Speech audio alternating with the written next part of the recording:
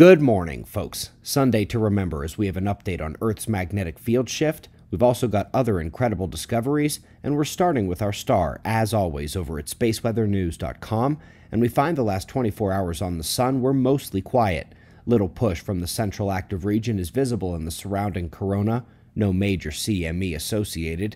Solar wind is quiet as well, and we'll have to keep watching the sunspots even before they've started flaring here.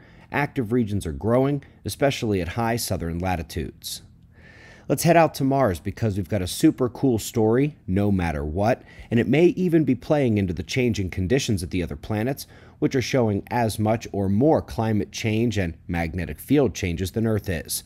We know Mars doesn't have a global intrinsic magnetic field, but it does have crustal fields embedded across the planet. Well, they are moving.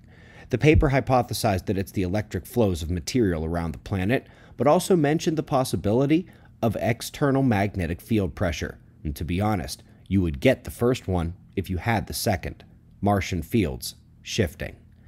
Let's come over to something that technically hits the isotope fiasco, but not in terms of dating. This is in terms of temperature reconstructions.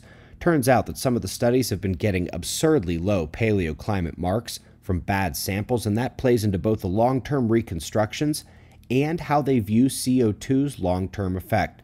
At least it would if the field removed its cerebrum from its backside. Moving on to sun-like stars and binaries, they show evidence of eating nearby planets. While sun-like binary systems should be chemically identical, they say, that's simply not what they are finding. They like the planetary dinner hypothesis for those chemical signatures. Up next, we're going to the intracluster light. This is the light not from galaxies or stars, but from the regions between.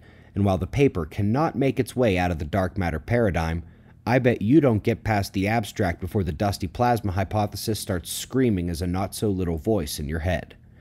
Folks, our #1 quake forecast of 2019 was that 5-day warning on the California 7-pointer. Turns out here, 2 years later, they have identified and confirmed that those were indeed pre-seismic electromagnetic anomalies. Well, thank goodness. Now I can hop in my time machine and re-predict that quake all over again. As they refuse to actually use these things to predict quakes that are coming in the future, I feel like that was excellently veiled frustration there at the wholly retrospective research position of the field, wouldn't you say? And now on to our 3 top stories, starting with the thermospheric superrotation.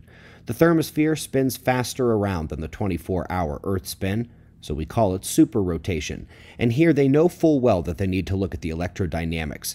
And beating out the ionospheric F-layer density is the interaction between the neutral winds and the geomagnetic field. Yes, even though it isn't ferrous, isn't made of iron, these particles still react due to their intrinsic magnetism and the indirect electrodynamic forcing of the geomagnetic field. Up next, folks, this one's a little bit different, studying the light bounce from Earth to the Moon and back, correcting with peripheral lunar surface brightness, and they've determined that our albedo is dropping.